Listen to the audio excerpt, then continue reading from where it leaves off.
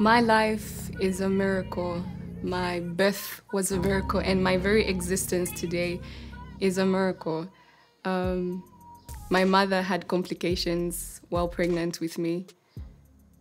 I'm the last child, actually, so she obviously thought it was gonna be easy because she has gone through it already. But then there were so many complications in my pregnancy that she was advised to terminate the pregnancy. She had malaria in pregnancy, malaria plus plus. She had bleeding, intense bleeding, hypotension, and that was affecting her health. Doctors continually told her it was okay to let go to this child because you already have 4 kids at home. But I don't know what made her not to take that advice. I see grace in that. I see God. And that didn't end there, though. She went home one day and she bled. We all know when somebody bleeds, especially people that are medically educated in that area. They know when somebody bleeds and they're pregnant, that's an abortion.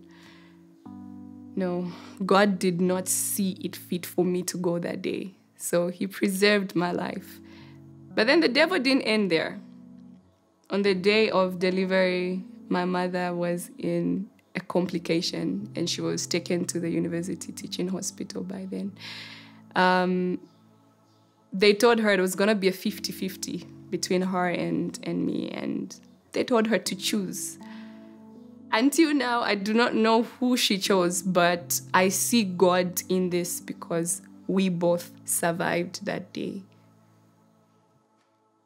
I cannot imagine how terrifying it was for her, thinking of her 4 children that she left at home, but then she still held on to this little girl.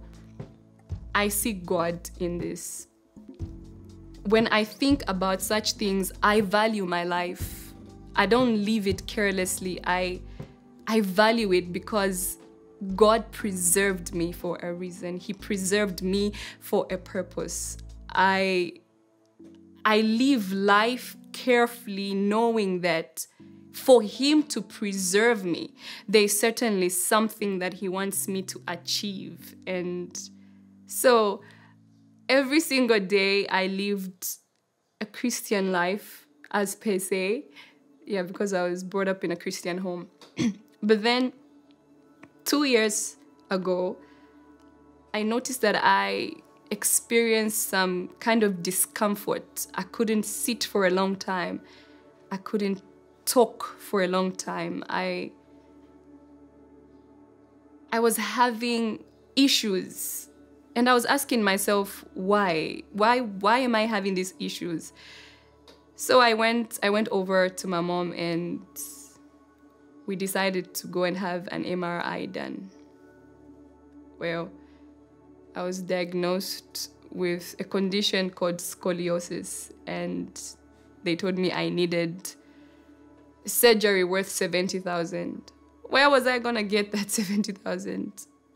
My family was drained. They were so worried. They were always calling me because I was in screen curfew. They were always calling me, how are you feeling? But then I was not discouraged. I decided to look back.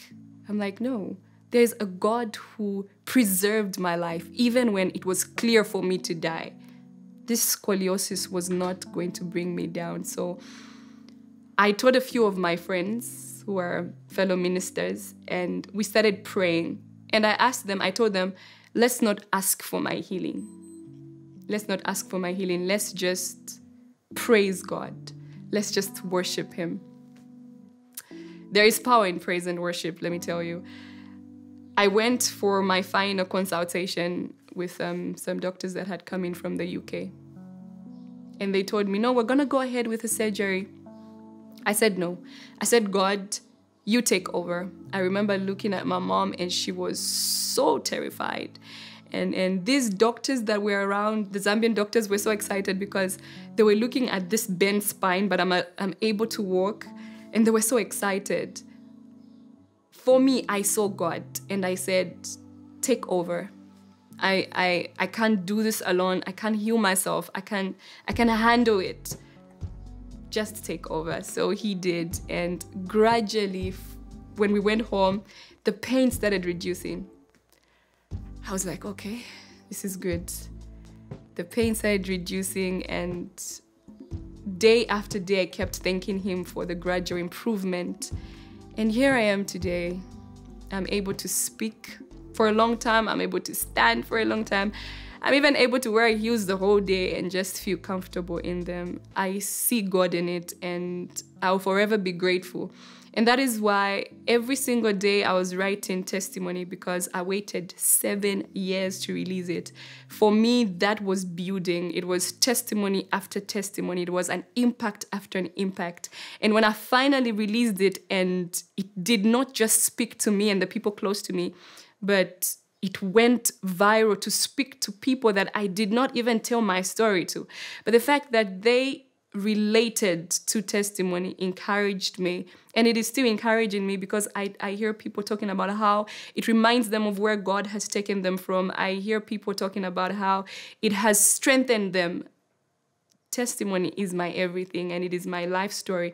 And how amazing it is to feel when your testimony can help somebody testify and continue to give glory to the Lord.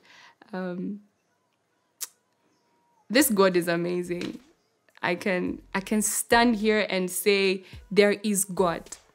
And if there's somebody out there saying there isn't God, then check your priorities, because just the very existence of me sitting here is evidence that there's a God somewhere. And this is my testimony. I am Phelile Msoni, and that is my story.